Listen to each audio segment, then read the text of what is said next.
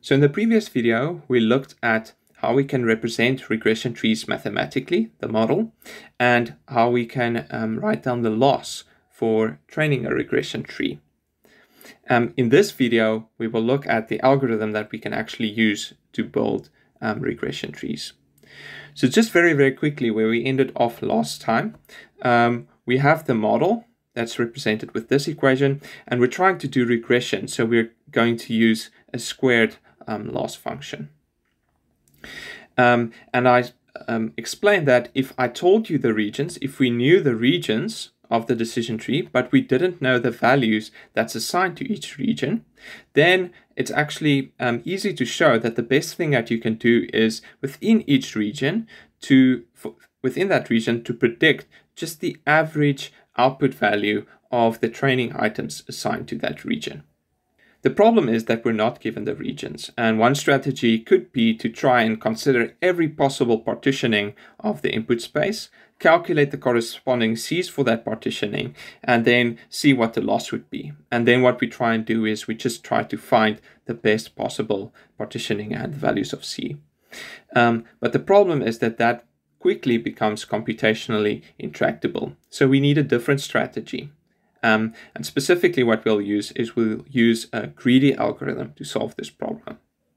So this is the algorithm. I'll just read through it quickly, and then we will step through the algorithm very slowly. So what we will do is we will start at the top of the tree with all of my training items in one region.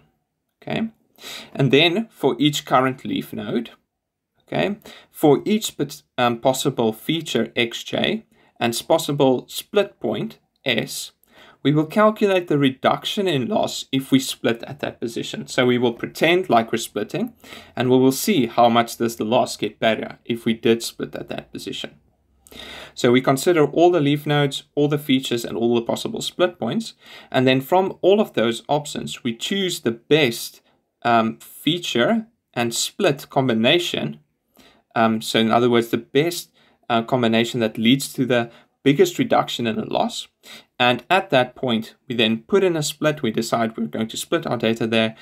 We then create two new child nodes, okay, which corresponds to two new regions in our input space. What do you do next? You go to step 4, and step 4 basically says, okay, well, just go back to step 2 and repeat from there. Okay, and then again, we consider all the leaf nodes, we consider all the features and all the split points, we calculate the reduction in loss for each of them, and then we choose the best feature and split combination, we split there, and we continue to do so until the stop condition is met.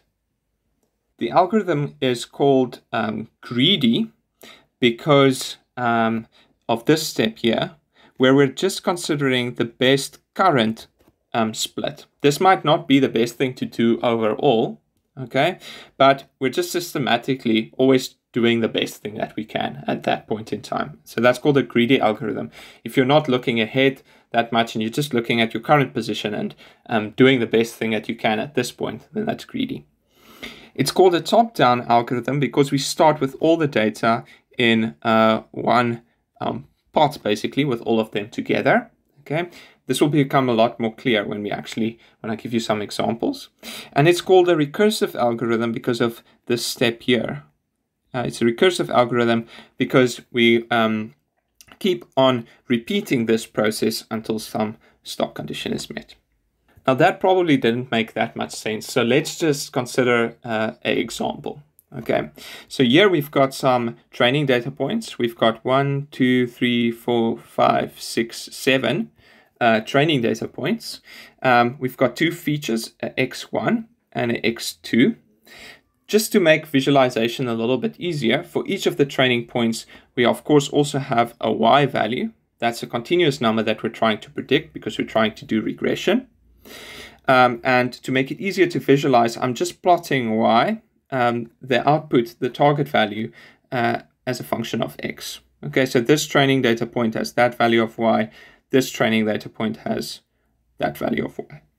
Okay, just to make it easier. So let's pretend that we are running this tree growing algorithm. Okay, we start at step 1 where we have all our data in one region, which is exactly what we have here. So all the data is just together in this one region. So before considering any split, what would the loss be then? So before we split, what would be the value of our loss function? Okay, well, we know that we're using the squared loss. Okay, so we're going to sum up over our 7 data points. Each data point has a target value. Okay, then we're going to square that. And what will be the prediction of our model? Well, if we have a model like this, where everything is just bunched together, if you remember from the previous video, what you do in a specific region, and you just have one region now, is you're just going to predict the average value of all the training points in that region. So this might, for example, let's just plot that there. Okay, so that's C0. Let's call it that.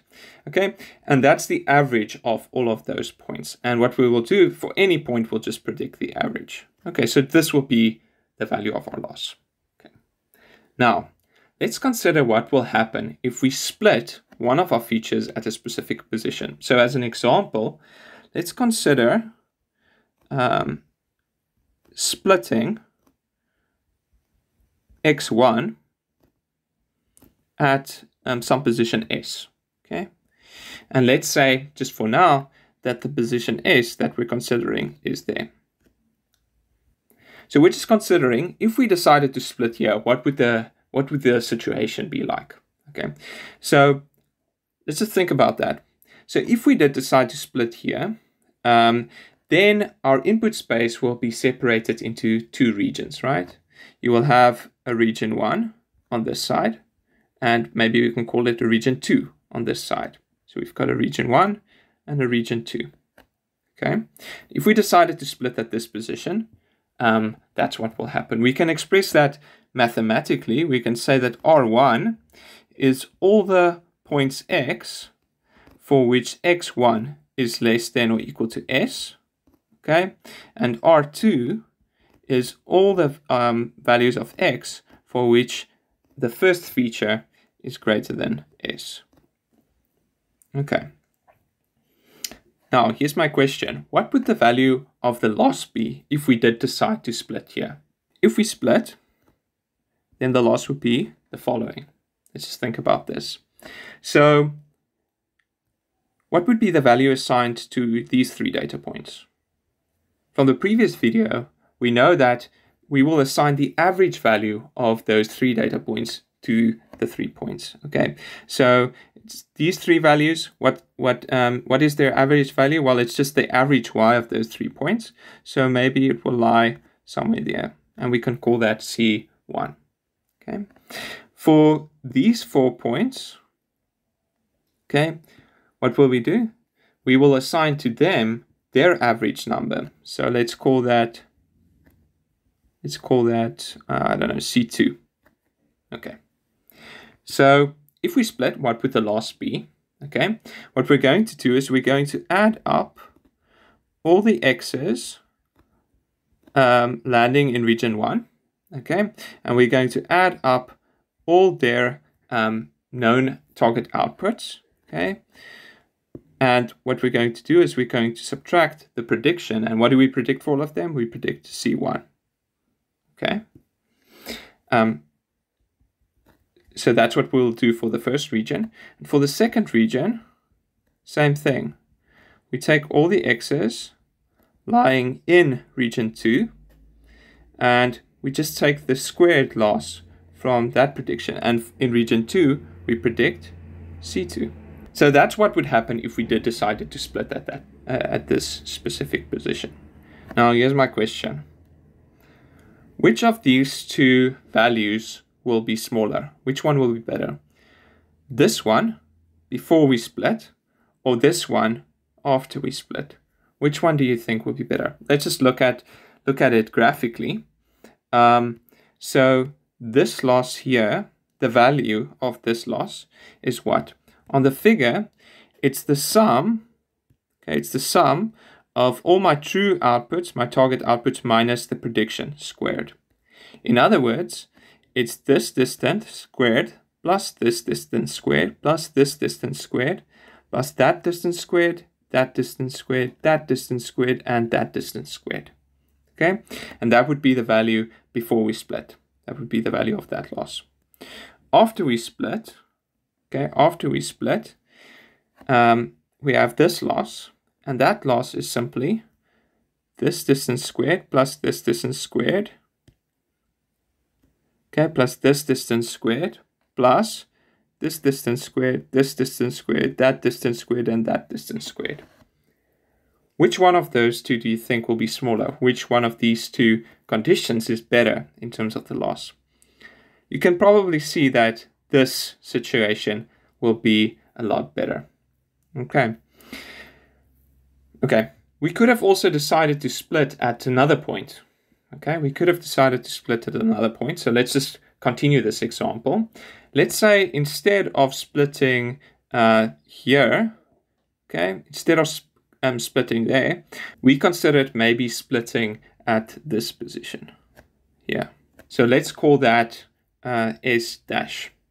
Okay, what would be the situation now? Okay, so let's say S dash here separates the feature space into two regions, R1 dash and R2 dash. Okay, what will be our prediction within region 1? Okay, well, within region 1, we will just predict the average value of these 5 points, right? And maybe that would lie somewhere here. Okay, so that's C1 dash. Okay, within region 2, we will again predict their average number, and that might be somewhere there. So that's C2 dash. Okay. Now, what will be the value of the loss be? In this setting, the loss will be this distance squared plus this distance squared plus this distance squared plus this distance squared plus this distance squared plus this distance squared plus that distance squared. Okay, the distance to the average number. Okay, now here's my question. Do you think this situation is better or this situation that we had before? In other words, is this split better here, or is the split on the next slide here? Is that split better? Again, you can probably see that this split is the best one. So maybe you can start to see how this algorithm works. So let's just step through it slowly. So what we do is we start at the top of the tree with all of our data in one region. In other words, we put all our data into one node. Okay, so that's the top node here. Okay, and then what we do is, for each leaf node, at the moment we just have one, for each feature xj and split s, we calculate the reduction in loss if we split at that position. In other words, we consider splitting x1 at this position, at this position, at this position, at this position, at this position, at this position. Okay, and for each of those splits, we record the improvement in our loss. We also consider x2 splitting here, here, here, here, everywhere where it makes sense. You consider splitting all of your features at all possible split points. And for each feature and every split point, you keep track of the improvement in the loss. Okay, and then what you do, after you've calculated all of those values and you keep track of them, then you choose the feature and the split position, which results in the biggest reduction in your loss. You choose that position and you say, boom, I'm splitting here. Okay, and then you create two new child nodes. So let's say that the situation we looked at with the blue and the orange split is actually the best. Then what you would do is you would take your root node and you would split it into two nodes. You will ask, is x1 less than or equal to s? And you split that tree there. Okay, what do you do next? Well, you're now at step 4. And then you say, okay, cool, go back to step 2 and repeat. So now you're in this situation. You've split the region into 2. And now you again say, for each leaf node, so for this region and for this region, in other words, for this region and this region, within each of those regions, consider how you will split each of the features at each possible split point. Okay, and then again, you just keep track of how much the loss improves if you did split there. Okay, so you consider splitting here, splitting here, splitting here, splitting here, splitting here, splitting here. Keep track of all the J improvements, the loss improvements. And then in this region as well, you consider splitting there, there, there. You consider splitting there, there. Okay, and then what you do is in step 3, you pick the best overall split out of all of them. Okay, so maybe the best thing to do is to split based on x2, and you split at that position. Let's call it S dash dash. Okay, so then this leaf node here corresponds to this leaf node here, and you're basically going to ask, is x2 less than or equal to S dash dash? If that's true, then you go this way, and if it's false, then you go that way. Okay, where this region here would then correspond to this leaf node here. And you continue to do that. Okay, until when? Until some stop condition is met. Okay, and that can take on different forms. I'll talk about the stop condition a little bit in the next video.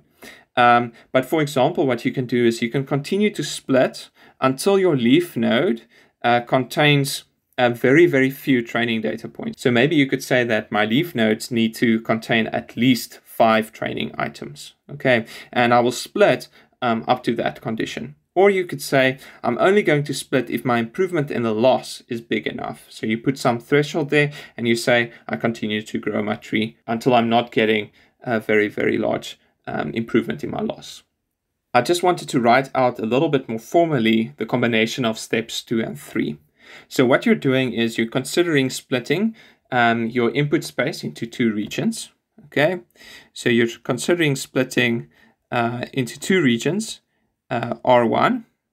Okay, and in that region R1, you will assign all of your training items C1. Okay, and then you have your other region Xi in R2.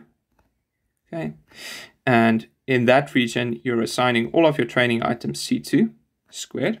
Okay, so that would be just within that region, the contribution to the loss due to that region.